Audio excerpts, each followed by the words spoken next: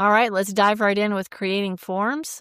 When you go to the Insert tab, you can choose to insert form. And then once you've inserted the form control, you're going to pick a data source like a specific SharePoint list. And then from there, you just pick which cards to display.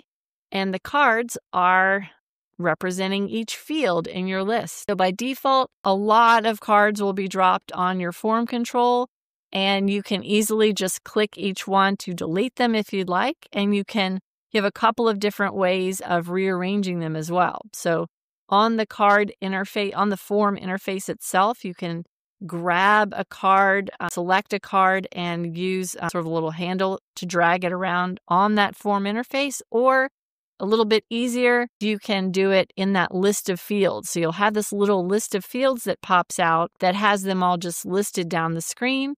And you can drag them up and down there, which will control the order that they show in the form control.